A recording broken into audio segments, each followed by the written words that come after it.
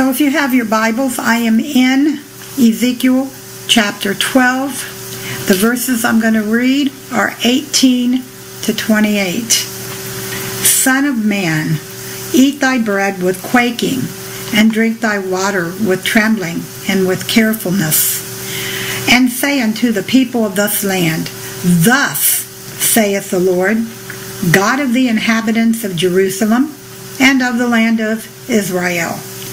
They shall eat their bread with carefulness and drink their water with astonishment, that their land may be desolate from all that is therein, because of the violence of all them that dwell therein. And the cities that are inhabited shall be laid waste, and the land shall be desolate, and ye shall know that I am the Lord. And the word of the Lord came unto me, saying, Son of man, what is that proverb that ye have in the land of Israel, saying, The days are prolonged, and every vision faileth? Tell them therefore, Thus saith the Lord God, I will make this proverb to cease, and they shall no more use it as a proverb, even in Israel. But say unto them, The days are at hand, and the effect of every vision. For there shall be no more any vain vision, nor flattering divination within the house of Israel. For I am the Lord, I will speak, and the word that I shall speak shall come to pass. It shall be no more prolonged. For in your days, O rebellious house, will I say the word, and will perform it, saith the Lord God. Again the word of the Lord came to me, saying, Son of man, behold, they of the house of Israel say, The vision that he seeth is for many days to come, and he prophesieth of the times that are far off. Therefore say unto them, Thus saith the Lord God, There shall none of my words now be prolonged any more, but the word which I have spoken shall be done, saith the Lord God. This also includes America, and the reason why I read it is because the Lord is very angry. He's very angry at the people who are bringing out prosperity and bringing out that everything is fine right now, that things are going to get great, it's going to go back to the way it was, and that we shouldn't be bringing words about judgment and sin and repentance, that they're fear-mongering, and that it's not a good idea to bring it, that it's already written in the Bible and everyone knows what it's about. But I tell you now, this is what the Lord spoke to me. I and many others are called to bring warnings, just as they did in the days in the Old Testament of the old prophets, of the messengers, called to bring warnings. We are called to warn when we see things far off. We are called. We listen to what God says and tells us. And so this is a very heavy word that the Lord has impressed upon me. It was given to me in bits and pieces, and I will not back away from what I have been given by the Lord at the time I am to give it.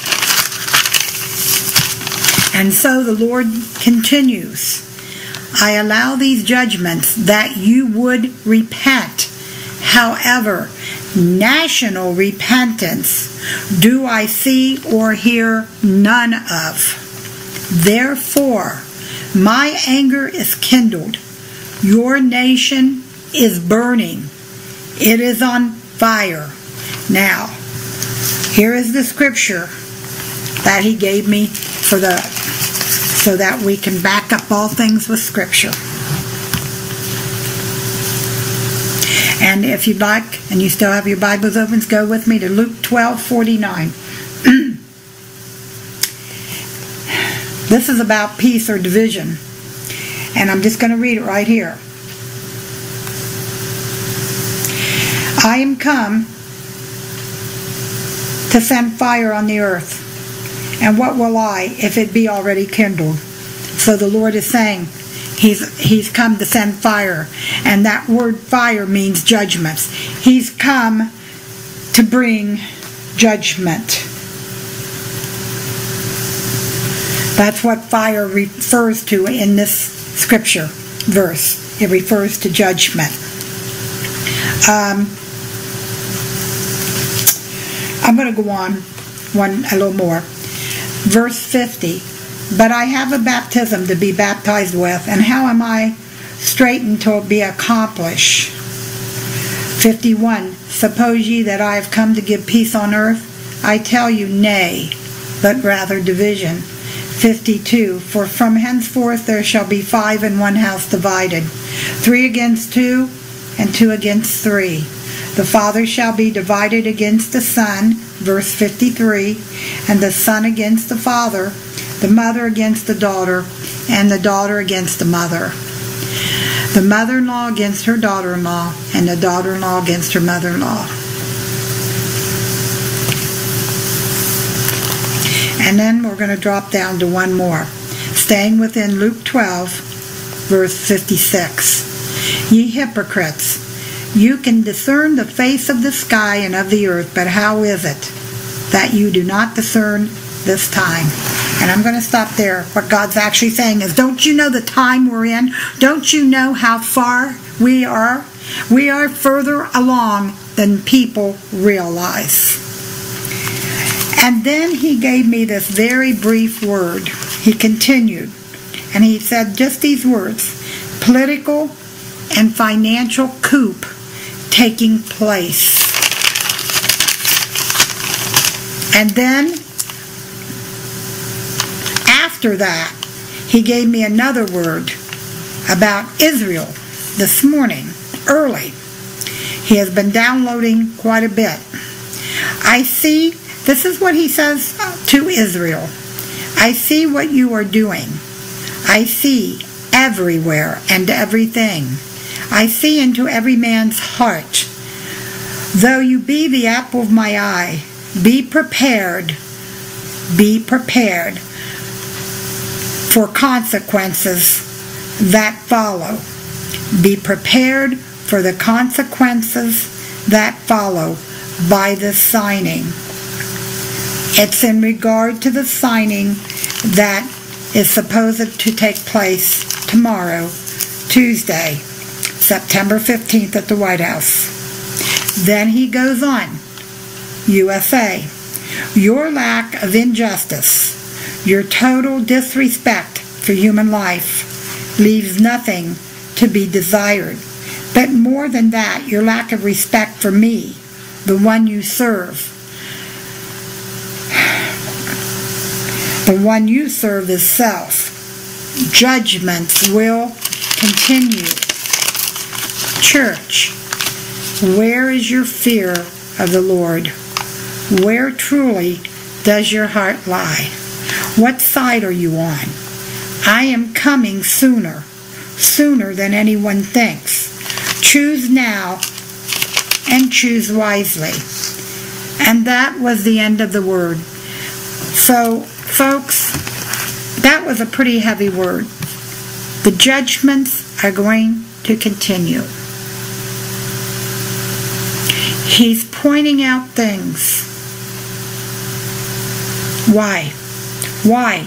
The one thing he is showing in this message is his supremacy over mankind, over the enemy, over all matters of the heart, of the earth. He is showing, he is saying very firmly, I am God. There is no other. I am in control. I am the one that allows things.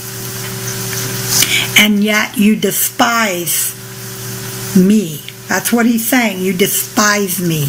You have little respect for me. You show by your actions, by your fruit, that you care not. Because if you did, sin would not be abounding. And so now things are heading up. We have smoke and mirrors.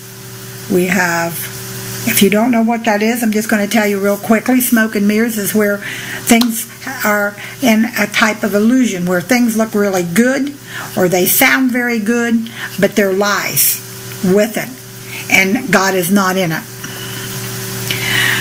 Hell is raising up now, more evil.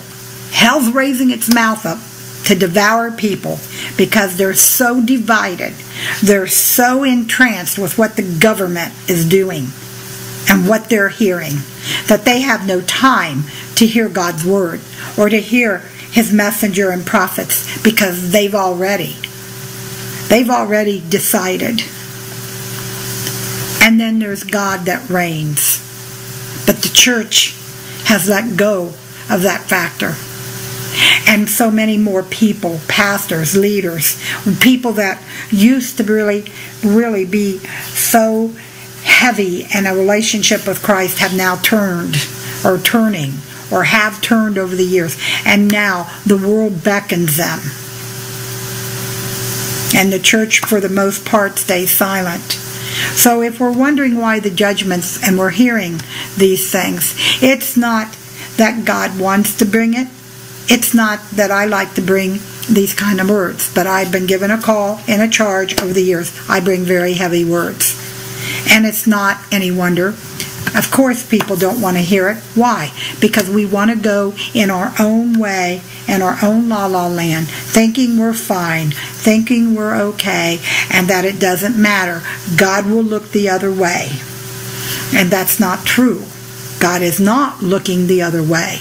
God is very much involved in the matters of the heart and what is going on in rulers and government and environment and financial. He's very much involved, and in the church. So this is a very heavy warning. And all I can do is give it. What you do with it is up to you. But he gave me those particular scriptures for a reason.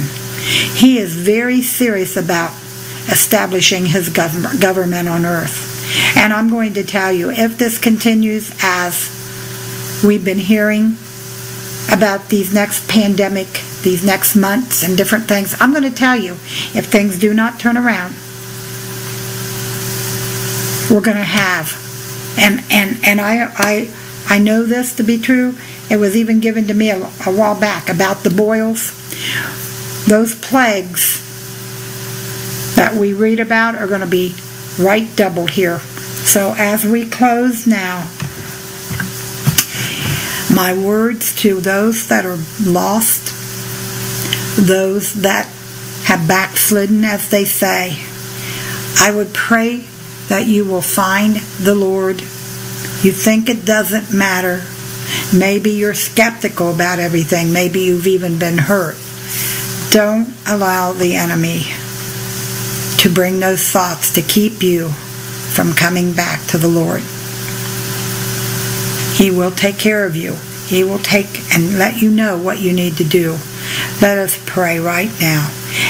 And while I'm praying, I want to ask the ones, our true believers, our Christians, to come into agreement in this prayer, and also ask the Lord to examine you. There's choices now that need to be made, but the time is slim. And I would hate to see you wait till it's too late. Time is moving on. The door is very much closing. The window of time that I spoke about in some of my videos, very slim now, ready to close. Things are coming to this point where it'll be that's that and that's that. And it's very, very serious now. So with our eyes closed, our heads bowed, please come into a seriousness. Let's quiet our spirits. Lord, we come before you right now. We ask you, Lord, to examine us.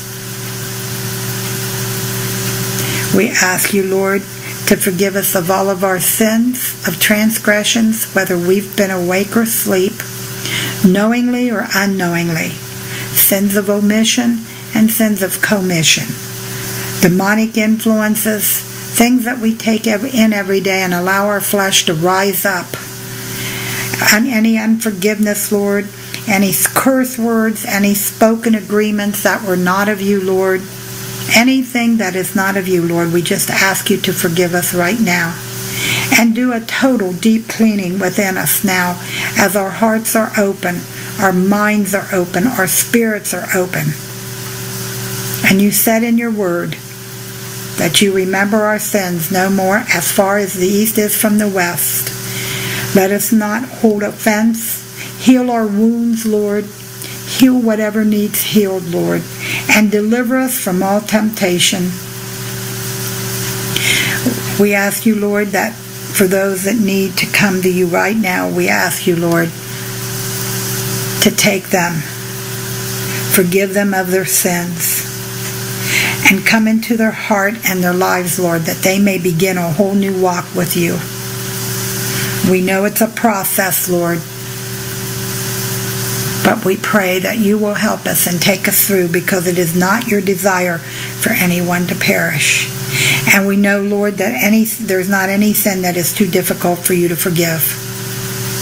The enemy tries to come in and bring guilt, condemnation, and shame, and we rebuke it in the name of Jesus Christ of Nazareth, the Messiah.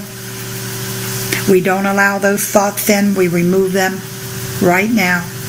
We only ask, Lord, that you forgive us entirely for anything, and that you would bring to our remembrance anything that we don't remember or we've had to deal with. And you just, Lord, cleanse us. Give us a fresh new start. We ask you, Lord, right now to let your blood flow over us now, in us, around us, and through us, as we give our life to you right now. Help us, Lord, enable us to see things as you see them, and people also. Help us, Lord, open our eyes to truth, that we may not be deceived. As we move each day, Lord, let us give glory to you in honor and praise, that none of us may boast or take credit, but thanking you and giving you the glory. Amen and amen. People, if you have prayed and want to send your testimony that you have received Christ, it is time to do so. If you've heard the word of God that he loves you so much because he gave his life, please let me know. If you will read John 3:16 and 17 and start there and really read it, you will see the depths of what God has done. I also encourage you to read Ephesians, the full chapter 1 and the full chapter 2, and even take a notebook and write out what God says about you, and camp out in it and really reread it and meditate on it, and you will see the love and who you are created in Christ Jesus, and you will come to know him. Well, thank you everyone for listening. Thank you for your kind words, your encouragement. We pray for each other. We uplift each one. We look at our prayer requests that come through. Again, everything is on the website. We will be operating more from there in the future. And may we say thank you for our fellow brothers and sisters. We love you so much. May God richly bless you. Amen and amen.